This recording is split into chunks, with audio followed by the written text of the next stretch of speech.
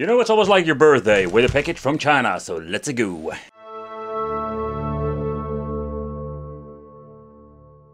Classic retro mini TV game, or just PlayStation 1, a rip-off. Yes people, they ripped it off again.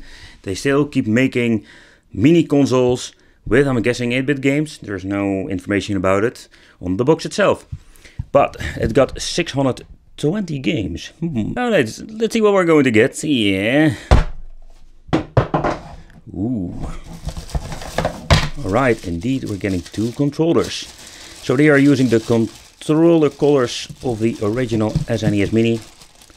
Let's open it up for the people who like it. Oh yeah, satisfaction. Okay, they are exactly the same molds that they are using with all of these 8-bit systems. Only this one has just an USB connection. Let's see, we're having an USB 5-volt power adapter. What are we going to get? So I was wondering who to click this button, reset.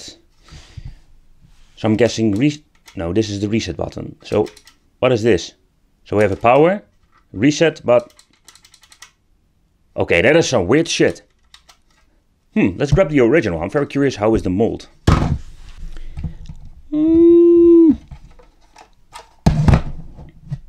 It's not a 101 copy.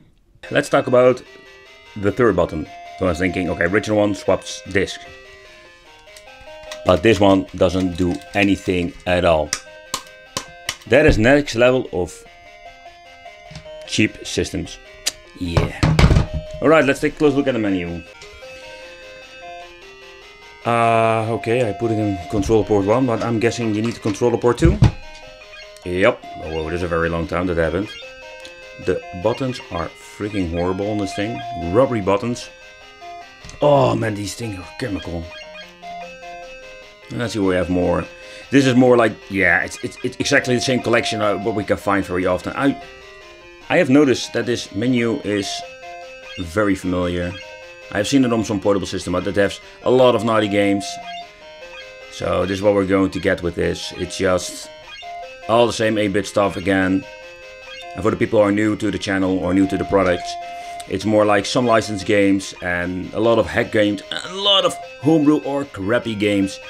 And I am not surprised if it's not 620 games that let's say the last couple of pages are just double repeats.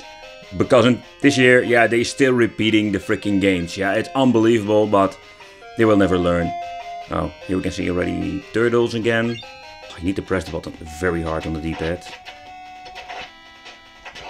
Alright. The game seems to be running fine.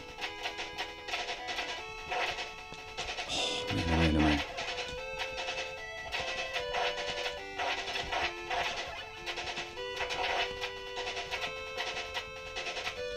This is basically unplayable, man. Oh my. Come on. Ooh. The colors are not like it should be, but I don't know if you can see it on the camera. Well, so if you need to move one direction, that's not a big problem, but